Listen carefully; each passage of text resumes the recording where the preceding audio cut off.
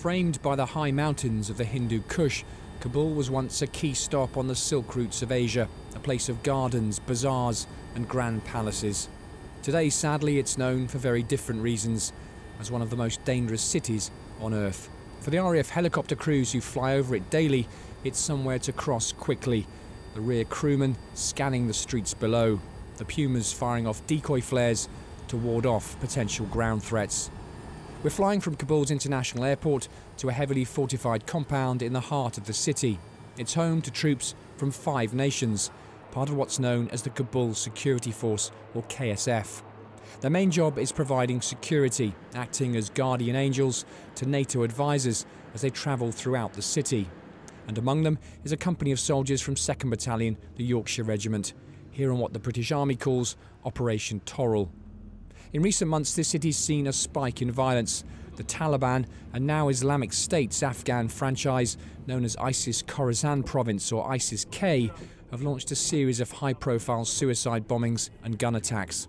Securing the city is now the job of Afghan security forces, with NATO providing advice and mentoring. And in charge of the KSF is a British brigadier. We've had these recent attacks. There is a ring of steel essentially around the city, but somehow these insurgents are managing to get these bombs, these vehicle-borne IEDs into the city. How good a security force are they? How effective are they really on the ground? I think if you look at the performance of the Afghan security forces across the country, we should be very impressed. I am very impressed by what they're doing. There is no doubt that security in the city is challenging. The Afghans have stepped up to the mark in the recent weeks, and I think what they're delivering now is very capable security against a very difficult task of securing a big city from all directions. They are there at the front edge, they are putting themselves in danger every single day, and they're doing it stoically. I mean, it's very, very impressive, and in many regards, you know, we are humbled by their contribution to our own safety. So I think they're brave warriors, and they're doing a very good job. 650 British personnel are now based in Afghanistan. Here in the capital are Alma Company, 2 Yorks. As well as patrolling, they also provide a quick reaction force.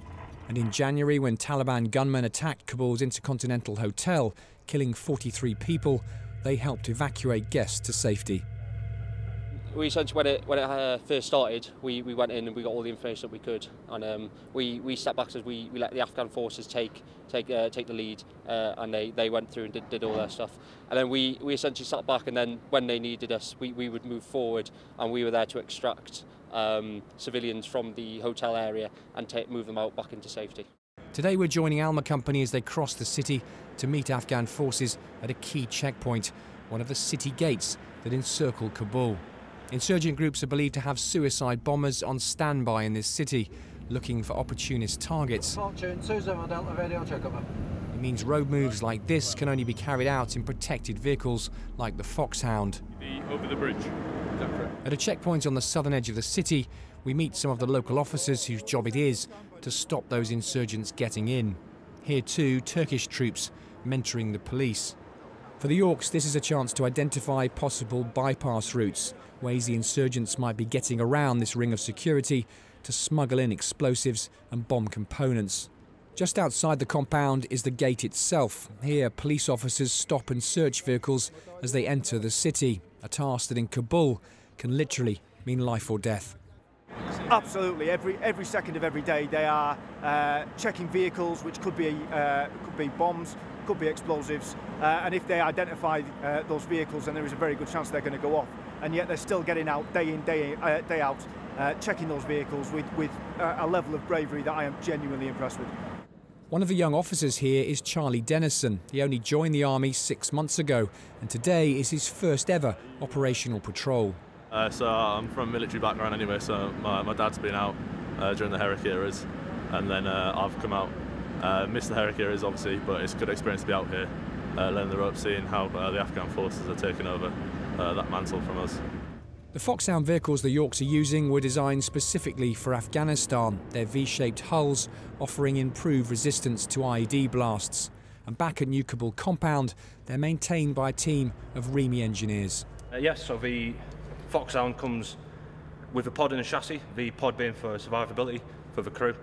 The pod is also interchangeable between vehicles, so you can take it off and attach it to another vehicle. The Foxhound crews are kept busy, as we see firsthand for ourselves. While we're filming, a report comes in about yet another bombing close to the base, and the York's Quick Reaction Force gets ready to move out.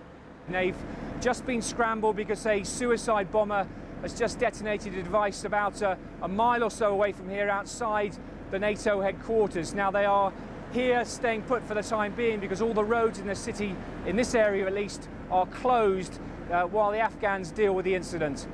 In the end, the QRF are stood down, the aftermath dealt with by the Afghans themselves. Yet another suicide bomber has attempted to prevent peace in this country.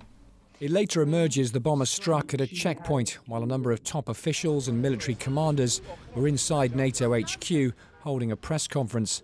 Among them, General John Nicholson, America's most senior officer here.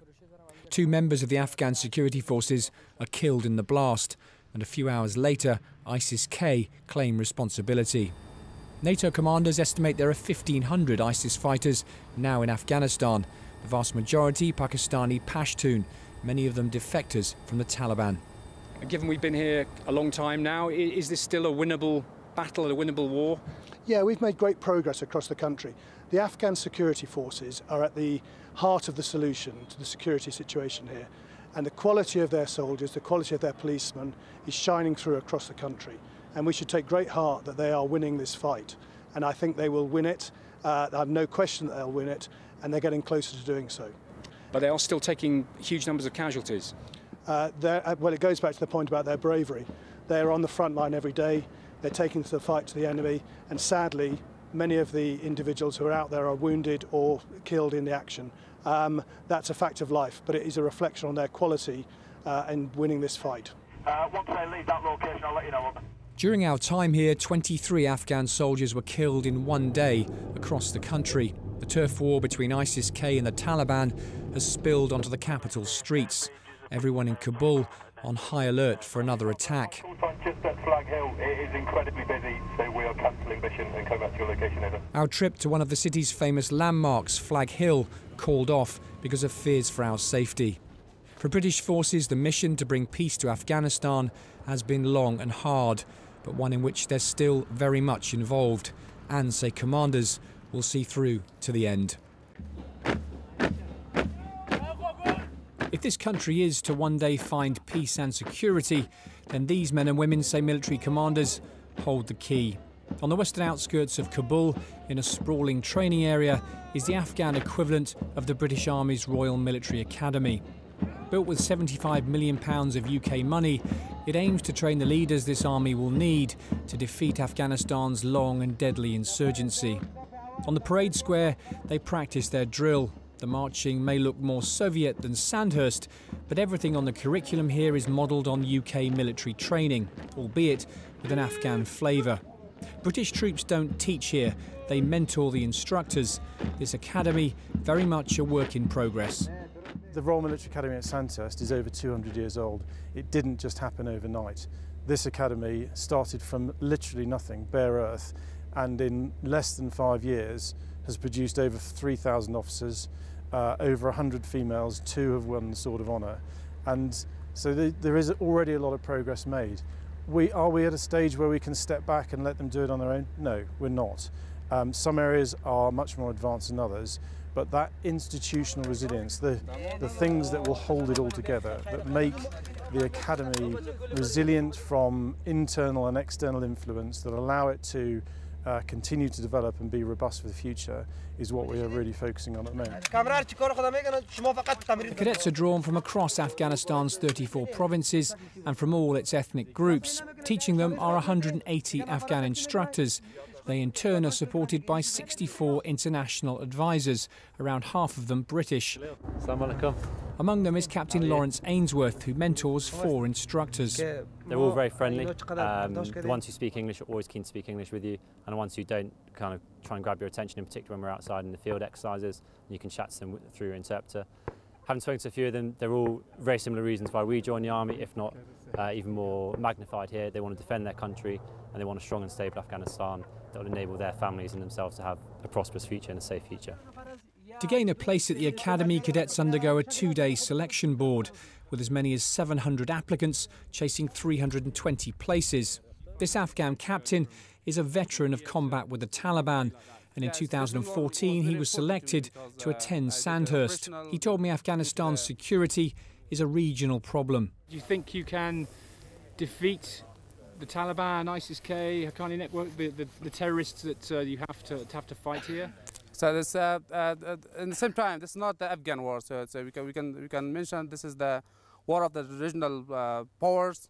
So I can mention China, I can mention India, Pakistan, I can mention Iran.